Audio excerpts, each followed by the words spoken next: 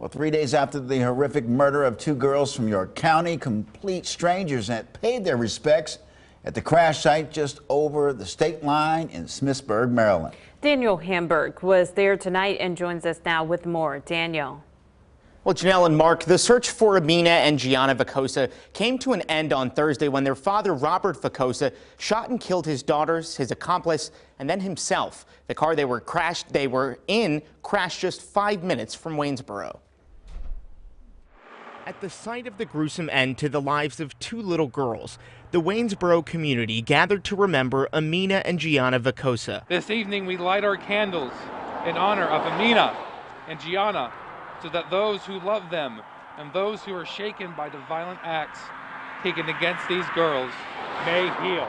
For some, it's hard to put their thoughts into words. I cannot imagine for the life of me how a father can do that to his children. I just really grieve for Mom. Marla Jack has been to the crash site several times to pay her respects. I'm not rich by worldly means, but I feel I have a heart that I can give to anyone, whether they know me or not. And this is the least I can do. For Kimberly Knott, it was a scary situation on Thursday. I got emails from the school, calls from the daycare about everybody being on lockdown. So my first thought was to start calling and figuring out what exactly was going on in our community.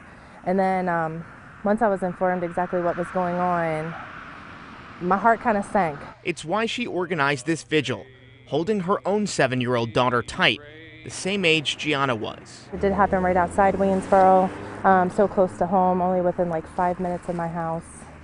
So I just thought that we'd just all come together and just show our love and support to the family. We may not be part of her community wherever she lives, but you know, we're still part of this community as a nation, and we let her know that like we're here, we're praying for her. And I'm told the owner of the business where the crash happened respects the community's mourning, so the memorial will be up most likely through the holidays, but they do have repairs they need to make. In the newsroom, in the studio, Daniel Hamburg, ABC 27 News.